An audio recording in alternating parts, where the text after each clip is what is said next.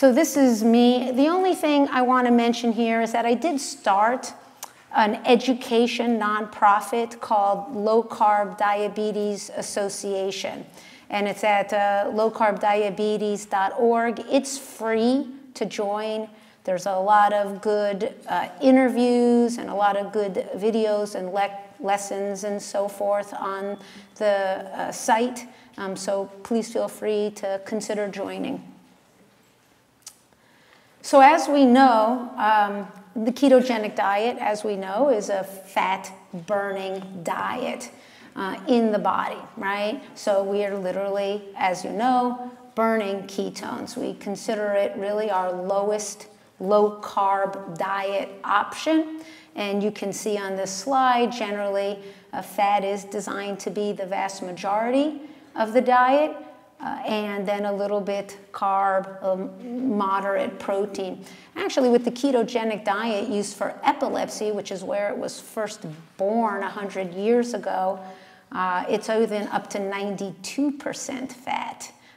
Much more strict than what we really need to be when we're just trying to do it to maximize our health, reverse diabetes, prevent diabetes, our athletic performance, and so forth. So, and those are what we're using it for. Those are the patients that I'm prescribing it for, mostly in these type of categories. Now, anybody can do it, but it's just so scientifically verified beneficial in these regards. Now, how does this diet, though, affect the gut, right? So when we talk about the gastrointestinal tract includes many organs, really from your stomach, your pancreas, gallbladder, liver, large gut, and small gut. But here, I'm really just going to be focusing on the intestinal tract, which is the small intestine. Now, small intestines are 20 feet.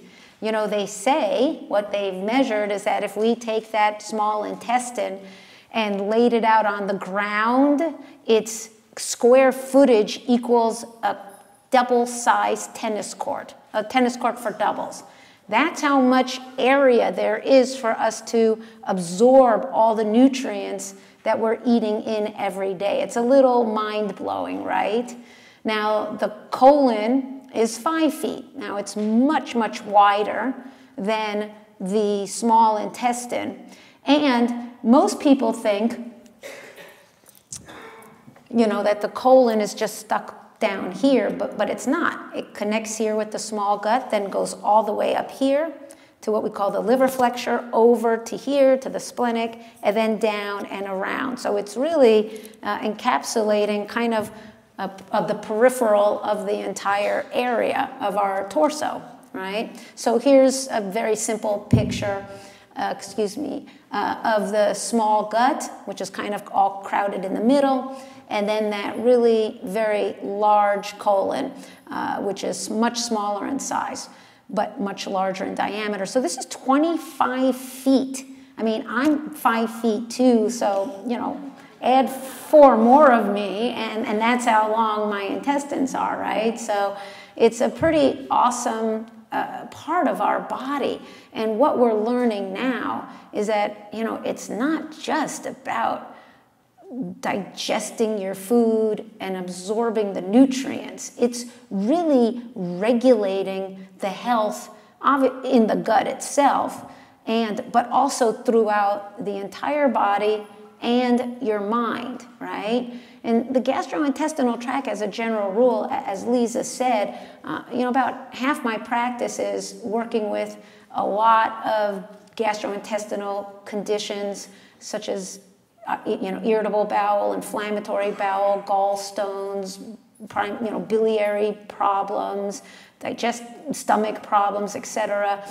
And this is a big part of problems in people's health today. I mean, if you go to the drugstore, I mean, that aisle for the gut is pretty long, right? You've got the gas and the diarrhea and then the constipation and, you know, and maybe some probiotics. It's all different kind of things people are trying to do. Antacids, right? Antacids are so popular among patients right now because of the need. So this is not a healthy part of our body for the really vast majority of people that have life, well, that are alive in America today. It's a huge, irritable bowel syndrome is the #1 gastrointestinal condition that's seen in gastroenterology offices, right? So 30 million Americans, percent-wise, have it. So when we're going on therapeutic diets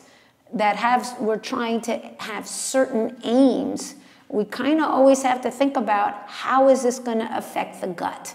And how can I manage this diet so it achieves the goals I want, but I'm preserving this gut? And I want to talk a little bit more about that. So the gut microbiome, you've probably heard that term, right? Maybe you do or don't really know exactly what it is, but in our intestinal tract, right, we've got bacteria, viruses, we've got kind of probacteria called archaea, and we have fungal species. These are all native to the gut. They're supposed to be there, and they work very well in our body, doing a lot of good things, right? Now, as you may have heard, this kind of goes around Google, or a weird statistic that we have like 100 trillion bacteria in our intestinal tract, which is more cells than we have in the whole rest of our body.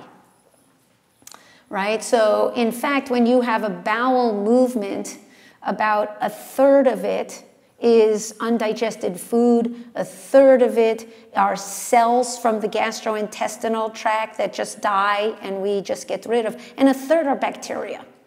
Right? So this is a huge part of every day of our life and what's going on. Now, in the small gut, we have much less bacteria.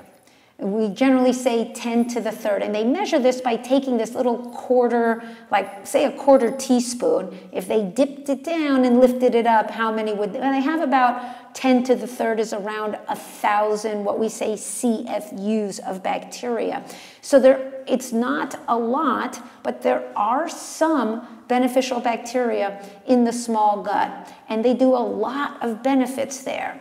Now in the colon, this is really where we say the microbiome, because the bacteria count in the colon is like 10 to the 12th. So let's see, that's what's after a trillion. So, you know, it's a big number, right? It's a lot more bugs. And this is where we say, oh, antibiotics are bad. They're going to, you know, wipe out your microbiome, and maybe you're going to get C. difficile diarrhea or something. That's that organ that we're really worried about when we're taking antibiotics, and we're wiping out a lot of bacteria because they're there mostly in that large gut. And they do their own thing in the gut. And actually, as you'll see, I'm kind of going to be focusing on all the bacteria, what they specifically do in that large gut.